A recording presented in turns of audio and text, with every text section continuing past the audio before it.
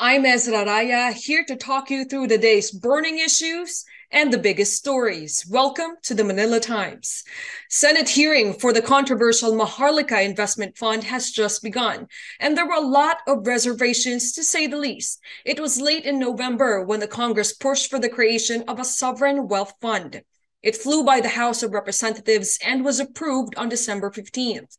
And within 2 months, it has undergone some serious changes. And it has made a lot of people nervous. Here to break it down for us is Senate Minority Leader Koko Pimentel. Good day to you, Senator. Thank you for joining us.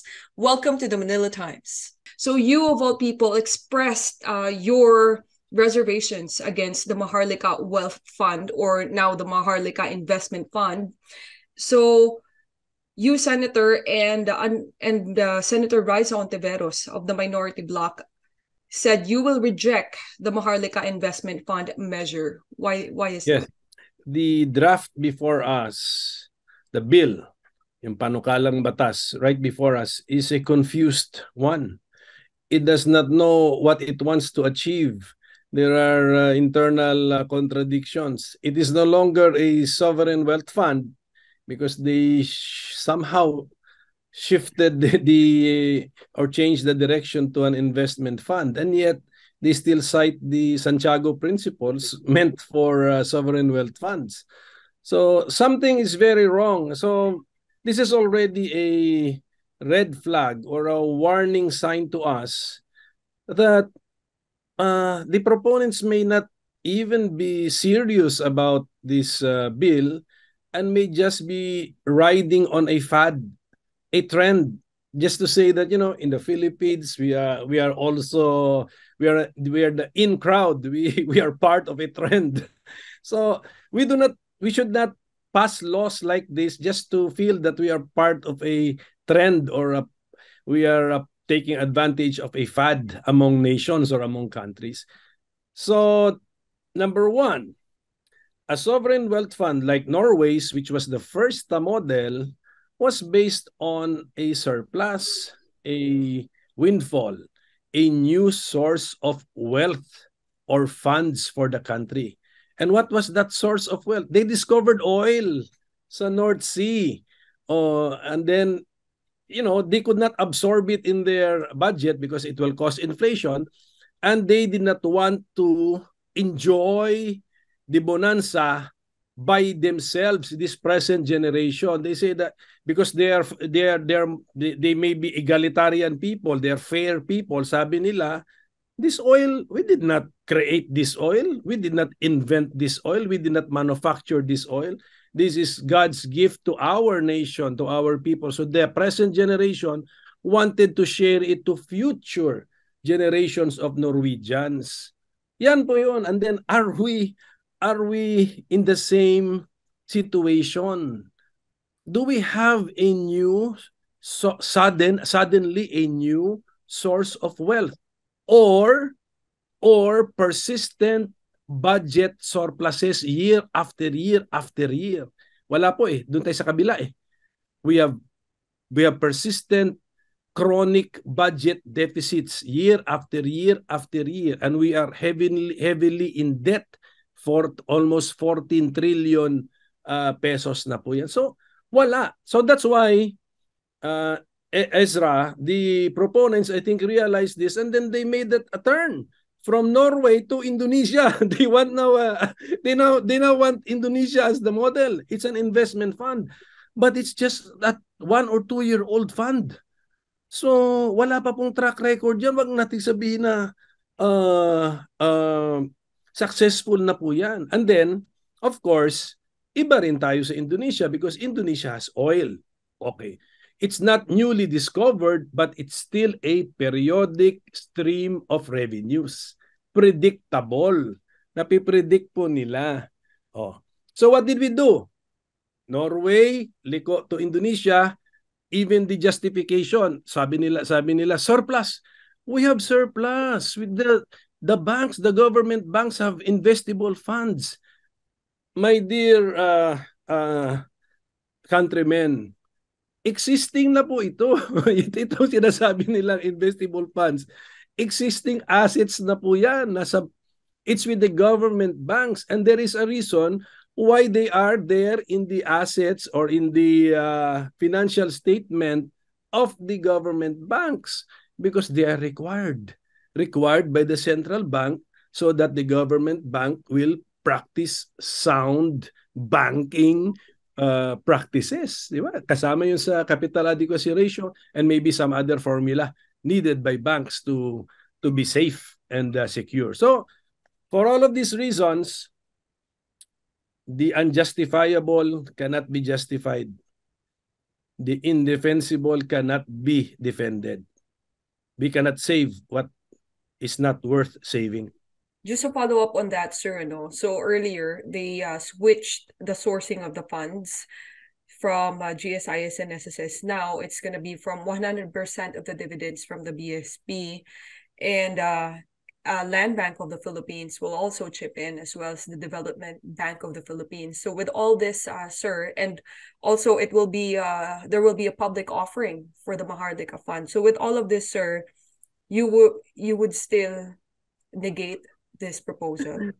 That public offering is not in the official version, because that's part of the confused re-engineered version.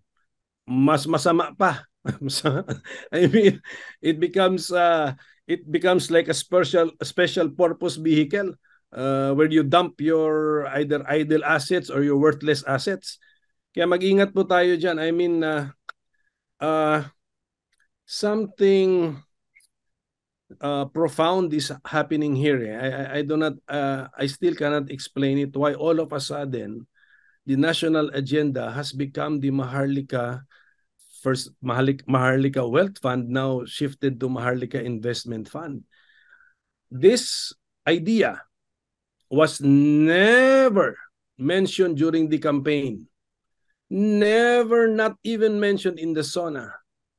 Not mentioned in the medium-term fiscal framework presented by the economic managers to the Senate and to the House, and not listed in the Legislative Executive Development Council priorities. Nothing. From out of the blue, it is now wasting our time, and there is no justification for this. Sayang eh. I mean, sayang. We should be focusing on agricultural matters, paano ba ipapalago ang productivity ng lupa sa Pilipinas, lalo na sa pagkain, and then itong smuggling, paano ba natin labanan ito? Plus inflation. Yun na lang sanang pag-usapan natin, kasi this is really unjustified. And then for those, and then an additional argument, EZRAH, and to our viewers and listeners, even if you believe in creating such a fund, wrong timing pa rin. Still wrong timing. If you put this up, Norway, the Norwegian Sovereign Wealth Fund lost 164 billion US dollars. Times 50 na lang natin para madali. 8 trillion pesos. Lugi. Because the world economy is not healthy.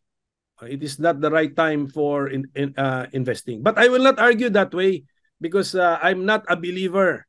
Okay, so but sinasabi ko lang, for those of you who still want to entertain this idea, wrong timing pa rin po.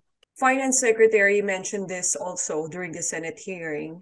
Finance Secretary Benjamin Jokno said that Maharlika Fund, the earnings or the profits from this fund, should it have profits in should it be approved, would fund the big ticket projects of the government.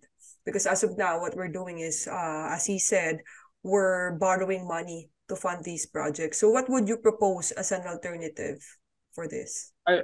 I will not propose any alternative, because I will vote no for in the Maharlika Fund issue. As written now, and it is a very defective, confused bill. It has internal contradictions. There are no sufficient safeguards, and it authorizes the corporation to borrow. Imagine mo yun, no? Pinagmamayabang na yung profits pinagmamayabang na yung big ticket infrastructure projects, pero there is the power to borrow money. So what is this? Is this a trap? Ngayon, but then, so if that is, I don't think that's a correct statement of the budget secretary, because if that is his statement that the profits will be used for infrastructure, mali na naman. It is not in the bill that we are considering. The profits are to be used for social welfare, and 25% can be used by the corporation, which is a political gesture. So, bantayan na natin sa profits. 25% direct assistance to the people. So, mamumuliti ka si Maharlika Investment Corporation, and the 75% of the profit remitted to the National Treasury, not for infrastructure but for social welfare program. So if you quoted the secretary correctly, mali na naman ang sinabi niya. It is not supported by the bill. One of the propellers of the Maharlika bill, Congressman Martin Romualdez, underscored the urgency of its creation. That's why it was approved swiftly in the House of Representatives. Why do you think that is, and what's the rush?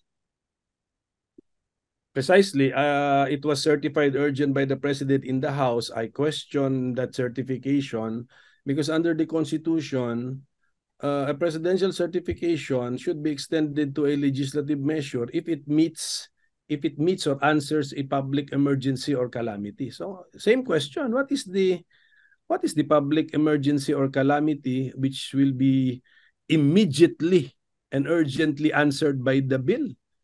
If we go back to the original plan for a concept of a sovereign wealth fund, it is meant for the generations to come. So that can wait. We can talk about it extensively because there is no rush if we are, preparing for the generations of Filipinos to come. So looks like something is really wrong. Something is, kung sa Tagalog pa, sintonado, out of tune from all of these happenings. So when do you plan to move against the Maharlika proposal, sir? If it should pass the committee, and of course I will be very surprised if it will pass the committee, then we will be ready to meet the measure head on during plenary sessions. Thank you so much for your insights, Senator Koko Pimentel. Maraming salamat po. Salamat din po. Thank you. Bye-bye. Thank you, sir.